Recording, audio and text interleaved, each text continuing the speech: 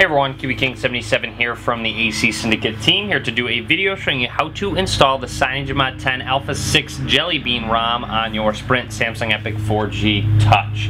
So this ROM is still in alpha state, so you're going to run into some bugs. Make sure you check out my review video before if you want to see what works, what doesn't, and see it in action, so I'll link to that. But anyways, let's go ahead and install it. So first of all, the developer recommends that you are on a Gingerbread Kernel with a gingerbread based recovery. He doesn't recommend installing this with an ice cream sandwich based recovery. I know that it has been said that it is completely safe, but apparently some people have reported they've had issues, so I am going to recommend being on a gingerbread kernel.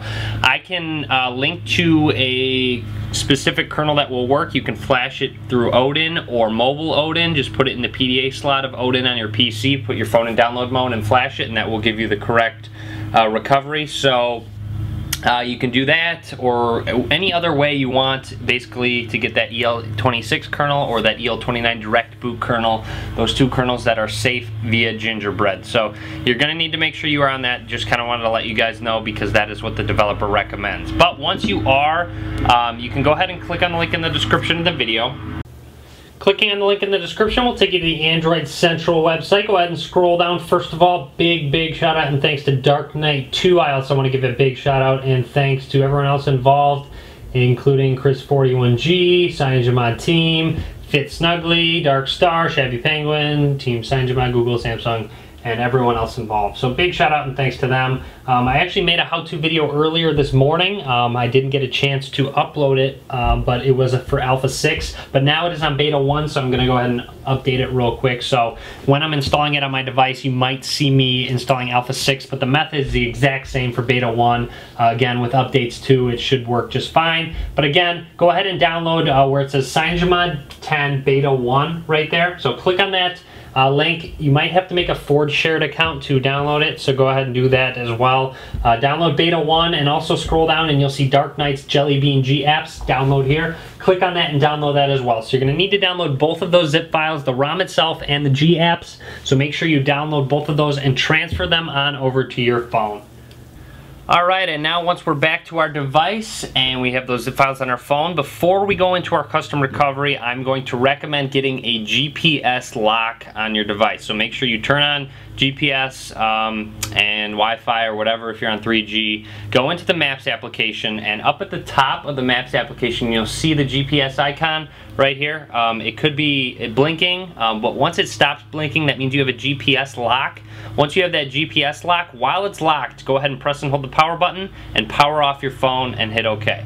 So it'll go ahead and basically power off your device while you're locked on GPS.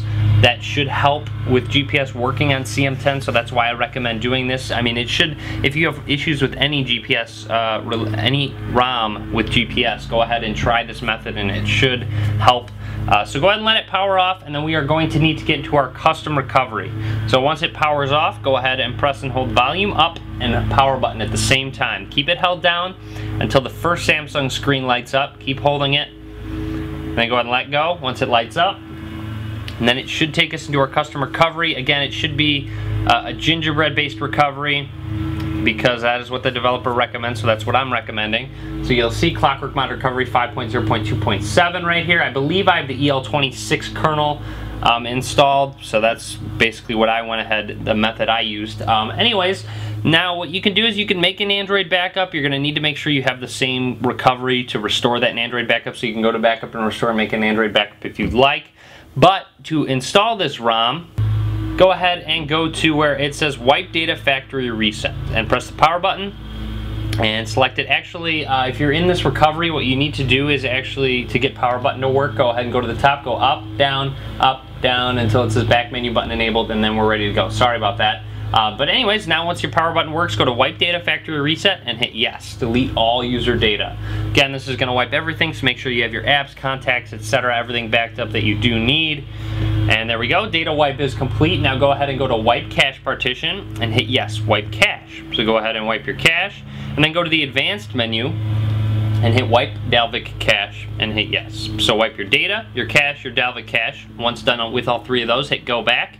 install zip from SD card. Choose zip from SD card or internal SD card, wherever you transferred that file on over. Go ahead and select it, and then go ahead and navigate to that ROM zip file, the whatever the ROM zip file is called. As you can see, mine's called 2012 730 Dark Knight alpha6.zip. Select it and hit yes, install. So again, wipe data, wipe cache, wipe Dalvik cache, install the ROM zip. It's going to take a little bit of time. Alright, so the ROM is done installing. As you can see, install from SD card complete. We are not done yet. Go back to choose zip from SD card and find that GApps add-on, that Google Apps add-on that we just downloaded. It should be called, let's go ahead and find it. It should be called GApps JB 2012 729 signed zip or later. So it depends on when you download it. But go ahead and install that GApps add-on, that separate zip that you needed to install. So go ahead and let that load on up. Prepping system. It shouldn't take as long as the ROM, but it will take a bit of time, so be patient with this GApps add-on. Alright, so that GApps add-on is done. Now we are all done. So go ahead and hit go back, and then reboot system now. And go ahead and reboot your Epic 4G Touch, and once rebooted, you will be running that CM10 Jelly Bean ROM on your Samsung Epic 4G Touch. So I'm going to go ahead and let you guys check out the boot animation, but I'm going to be doing a separate review video going over different things, talking about bugs and such. So very cool boot animation there. Makes me think that this was ported over and from a different device, since it doesn't have that CyanogenMod boot animation. But anyways, let's go ahead and let it boot up. Again, awesome Jelly Bean boot animation. If you have any questions, just leave a comment. Be sure to subscribe. Follow me on Facebook, Twitter, Google+. All links will be in the description of the video below. As always, thanks for watching. Be sure to give this video a thumbs up.